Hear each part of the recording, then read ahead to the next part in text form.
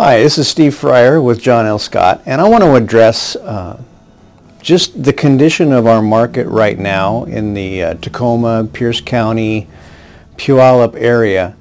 There is a severe shortage. In case you hadn't read the papers, seen my blogs, listened to other real estate agents, we have next to no inventory.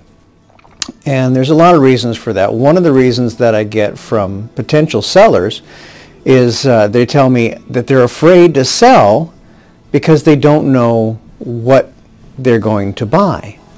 Right? Shortage of inventory in one marketplace oftentimes equates to a shortage in another marketplace. Now, if you own one of the median priced homes in the area at, say, $350,000 to $400,000, those homes will sell very quickly. I just listed a home for $488,000. We sold it in 29 hours in the Grand Furs area. It just went really, really fast. And that particular seller's moving out of state, so not quite the concern. They already have a place set up for them in the location that they're moving to.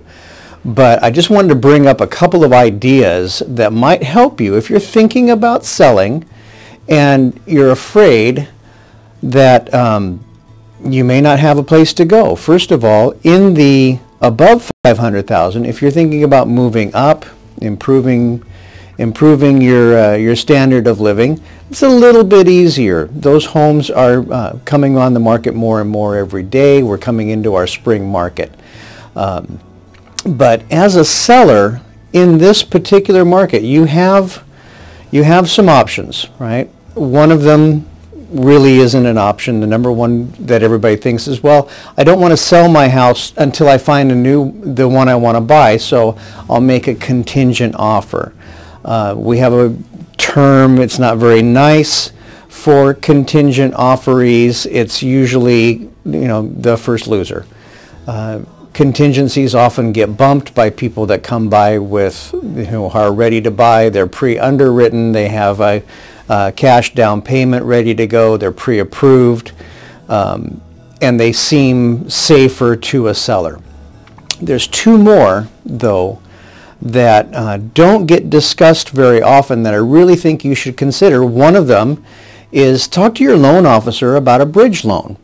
You may be able to qualify for a loan that allows you to keep your current home even while you're buying a new home. See if you can get approved for a bridge loan while you're selling your current home and after you've secured your first home.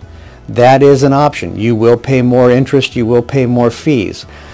Another one, and it's probably the perfect time to try this strategy, and I'm willing to help you work through it if you don't quite understand it, and that is sell your home with an extended lease back provision, so that if your home sells in hours, which if it's priced properly and promoted properly, it will, then you get to stay in your home either for a reduced rate, the cost of the buyer's mortgage payment.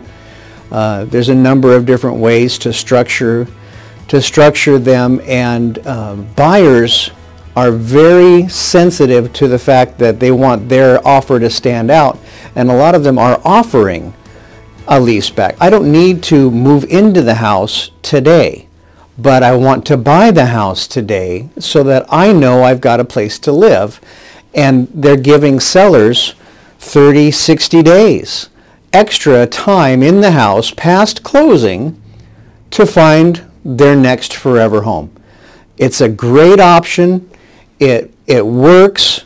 It's probably the most perfect time to do it because buyers do understand it.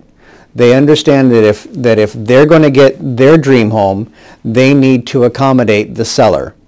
And it very well could help you. If you have any questions about these or other options, give me a call. I'd love to help.